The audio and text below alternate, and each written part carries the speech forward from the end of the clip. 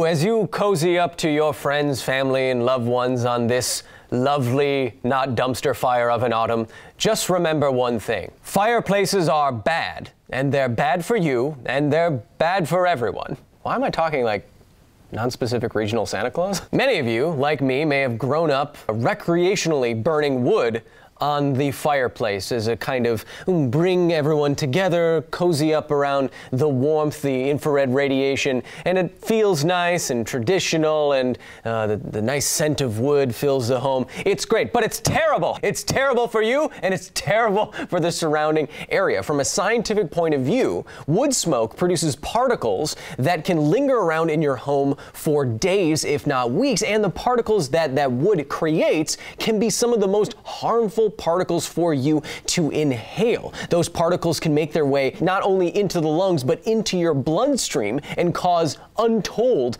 downward effects. The World Health Organization estimated that burning solid fuel in the home around the world accounted for about 2 million deaths in a year. And looking at some of the scientific literature, children who live in homes with active fireplaces or wood stoves suffer higher incidences of asthma, coughs, bronchitis, waking at night, compromised lung function. Among adults, wood burning is associated with more frequent emergency room visits, hospital admissions for respiratory illnesses, among with increased mortality from heart attacks. Wood smoke is terrible.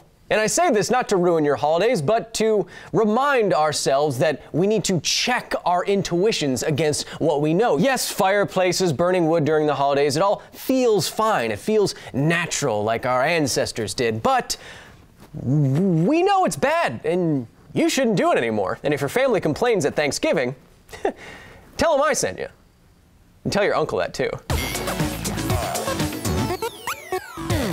Hello and welcome to another edition of Footnotes, the companion show to Because Science, where I take all of your comments, questions, and corrections and I waft through the smoke that is the internet in the hopes of answering them in an entertaining and interesting way. And then I give you a hint about what's coming up next on this channel. Hint, I play an island, pass.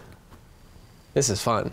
But getting right down to it, in the last episode of Because Science, we were trying to figure out if anime running, Naruto-style running, is actually faster, which is an important point we'll get to. But we were trying to figure out if it was faster. And to do that, we enlisted the help of 6-time gold medalist sprinter and relay racer Geneba Tarmo, who is absolutely lovely, and we loved having her in the void on the channel. She is incredibly talented. We'd love to have her back again. But we found that anime running is indeed slower for both experts and noobs like myself. You can watch the video if you haven't yet. It's pinned down in the YouTube comments. But what I want to know is, what did you have to say?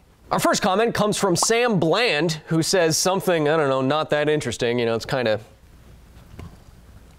Who says, Science Thor's legs probably would have been sore after this.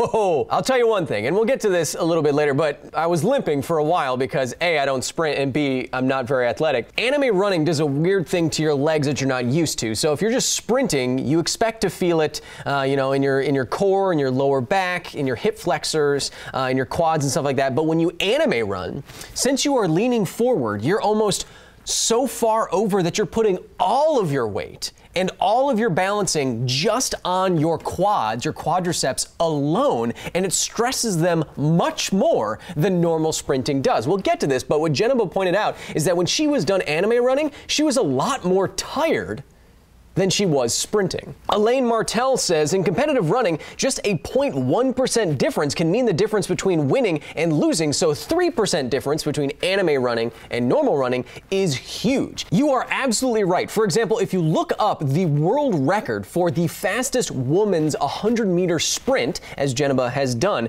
there is a record that has remained unbroken since 1988, and that record is 10.49 seconds, set by Florence Griffith Joyner in 1988. Geneba's time for a 100-meter dash is also under 11 seconds. It's obviously not the world record, but she is just a few tenths of a second away from being the fastest woman on the planet. And you saw her do that during the episode. So a 3% difference, which can be tenths of a second or more, That is a huge difference in what you can actually do. And so if you are anime running and it necessarily makes anyone who does it that much slower, you definitely don't want to do it if speed, and speed specifically, is what you're interested in. Our next comment comes from Fritz Wolfgang, who says, Kyle is an alien supervillain trying to pass himself off as human because he's all like, we are both humans in human bodies. That's something an alien would say. What? How dare you? You think, if I was an alien, I would definitely come down here and I would learn how to words correctly in the right order that humans say, and I would know how to use things correctly. Hello? Hello? No? Who is this? What? We strike at noon. Tom says, the gold medalist is only 10% faster than Kyle. This is the real WTF here. 0.67 seconds and that's it? LOL. See? This is what we were just talking about. It sounds like not that much. That I am just 10% slower than Geneba indeed surprised me too. But if you think about the fact that being a sprinter not on the world stage and a sprinter who's the fastest person in the world could be within a margin of 10%, you can start to see the difference here. And I will point out something. We only had 50 meters of track. I was going flat out for that 50 meters. It definitely felt like Geneba had more gas to give. And I point that out because if this was 100 meters, I'm positive I would not be able to sustain my same speed that entire time. Geneba is an athlete and a well-trained one at that, so if we were doing 100 meters, if we were doing a relay race, she would absolutely be much, much faster than me, probably more than 10%, because I cannot maintain that level of stamina and that level of endurance. I wasn't doing so hot afterwards. I was breathing real heavy. She made fun of me for it. A lot. But the nerdiest comment at the time I'm filming this episode I'm giving to Nick Leaper, who says, the problem with this test is that, yes, you are using an expert runner, but what she is an expert in normal running. It sounded like this was the first time she was hearing about it. You could easily hypothesize that if she was trained to run anime style, she would get better at it, while there is little to no room for improvement at normal running. So the question becomes, could she improve more than 3% if she practiced anime running? There might be some truth to this myth. Of course, the chances that anime running is actually faster is pretty slim, as sprinting is one of the most researched sports on Earth, and if there were a faster way for somebody to run, they probably would be doing it already. In this case, I actually think that using complete noobs might be better than using a pro athlete. At least noobs don't have an advantage either way. Of course, seeing Kyle beaten by 10% makes this great video no matter the I know. Do you see me running too? My back, like my heel hits the ground first as I run. Like I'm like Shaggy, like, zoinks. That's not how he sounds. Zoinks like, hey, Scoob. No. Yes, Neek, I agree with you, and others pointed out the same thing. If Geneba trained in anime-style running, she'd probably be faster at anime-style running, but as you point out, the fact that runners don't do this is decent evidence that it's probably not faster, or else we would see someone trying it or someone training in it or someone trying to get the fastest times with it. Something similar happened in swimming, where if you ever watch competitive swimming, they started after some point in time, they started diving and then they would extend their time underwater and their speed by moving their legs like dolphin fins. And that wasn't always a thing that swimmers did until someone figured out that it was actually faster on average. So the evidence that the best sprinters in the world, someone like Usain Bolt, don't anime run instead, when a tiny percent of difference can make the difference between winning and losing and tens of thousands of dollars and not, or more, is, yeah, that's all pretty good evidence that anime running is probably not. And it's dangerous. We'll get to that.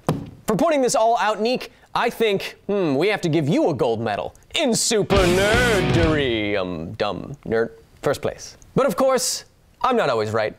Sometimes I will make a protein shake and then rest it on my lap, and then a kitty cat will come across my lap, and then she will, because she's partially blind, she will put her foot inside the protein shake, and she will immediately realize that and then shake her foot all around, and then there will be protein shake everywhere on everything. And that's something I probably could have avoided with some foresight for her forelimbs. So what did I get wrong last week? I have a lot of cats. Luke Flea, who has a picture of me as his avatar, nice, says, fools, you didn't lean far enough and neither of you centered your chakra either. Okay, first of all, chakras, not a thing.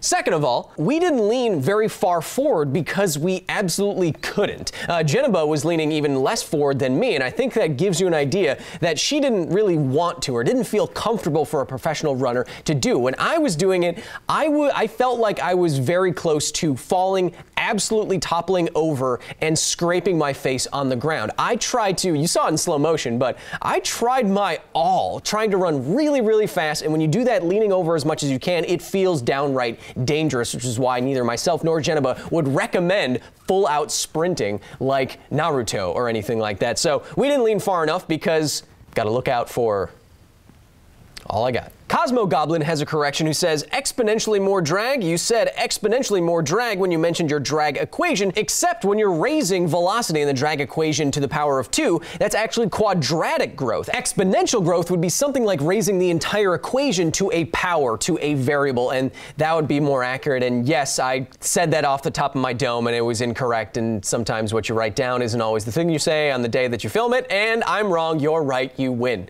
You crossed the finish line. Are you happy? Good.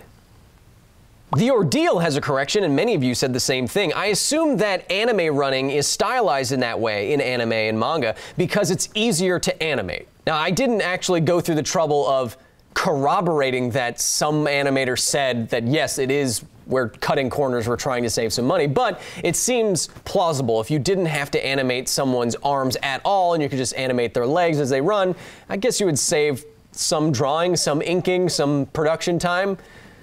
Sure, I would love that if anime running and Naruto style running was just a money-saving technique and had nothing to do with style whatsoever. It would kind of invalidate my whole video.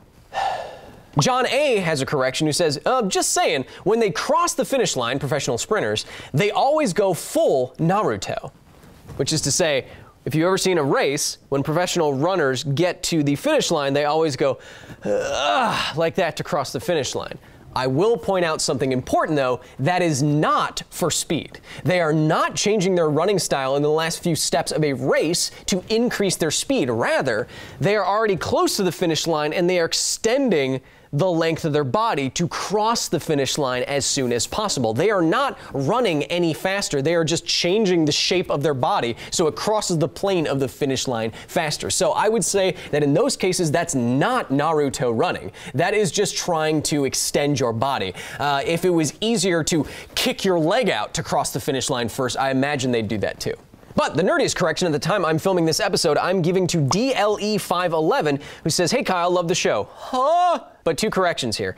This style of shinobi running isn't about being fast, so using time as a standard is not useful. It was mainly about running long distances between towns or running quietly while carrying heavy hunks of metal like weapons. The shinobi profession was in fact all about espionage, so blending in rather than running away loudly was most definitely preferred. The correct form to conserve stamina requires you to not swing your body like we normally run, so putting your arms all the way back helps counterbalance your forward upper body. Sure. And it's also easy to spot any unwanted swinging in training. Source, a real-life ninja, and then links to this video. Many of you also linked to this video of a real ninja explaining why you would do something like a Naruto run. Fair enough. I have 2 points though. If you are trying to run for stealth, I could see anime running being possibly advantageous, or you want to carry something behind your back or present a smaller target for someone to potentially throw a ninja star at or something like that. That makes sense, sure. My first point is that we're testing if it's faster, because the popular consciousness around anime-style running has to do with speed. It doesn't necessarily have to do with stealth. I think what most people think about anime running is that it could be faster or slower, so that is explicitly what we are testing. And I do have some problems with everyone saying, a lot of you said this, that it's actually a stamina saver, that it's easier to do this and you waste less energy. Both Jenniba and myself found, as I said at the beginning of this episode, that when you are so far lean forward, it puts so much extra stress on muscles you're not expecting to be using when you're running, like your quadriceps, but putting it all in your quadriceps and running in a weird way, it stresses your legs out a lot more than sprinting does. So I'm not sold that this would actually save any kind of energy and any kind of stamina if you were sprinting or running. If you were just moving, you know, at a slow walk or a fast walk, sure, Maybe, but if you're trying to get somewhere fast, it feels more dangerous, it feels harder to do on your body, and it feels like it wastes more energy than it would possibly save. But DLE 511, you had the best collection of corrections all bagged within some stealthy ninja bag, so you... they have those. So you are indeed a super nerd. Sir! Didn't see that coming, did you? Fool. While you were hanging out at the mall, I was anime running, studying the blade. Nothing personal, kid. I tip my fedora to you, sir. And now moving right along to this week's episode of Because Science. In this week's episode, we are making a real computer out of Magic the Gathering cards. I play an island pass.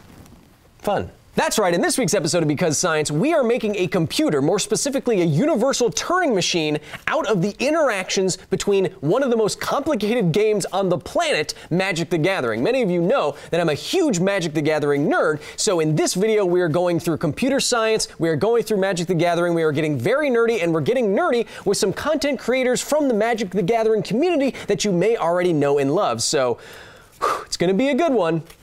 Get excited. Or at least mulligan down to 6, and keep the hand.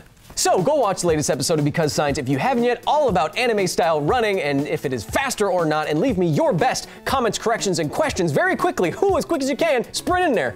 YouTube.com/BecauseScience, Facebook.com/BecauseScience, and @BecauseScience on wherever that is. I don't know. Also, if you like YouTube, you are probably aware of the Team Trees movement happening right now in what will probably amount to the biggest collaboration in the history of this platform. Team Trees is now a thing, and in conjunction with Mark Rober, with Mr. Beast, with Smarter Every Day, and probably many of your favorite YouTubers, Because Science is also now a part of the Team Trees movement. So if you want to go to teamtrees.org, you can pledge your support and you can donate. For every $1, Team Trees will plant a tree. And our goal is to plant 20 million trees by 2020. What started out as just a weird Twitter suggestion to Mr. Beast is now on the route, hopefully, to becoming reality. So go to teamtrees.org and pledge your support there. Obviously, planting 20 million trees isn't going to solve the climate crisis. It's not going to deal with all of our environmental issues, but it will show, if we can do this,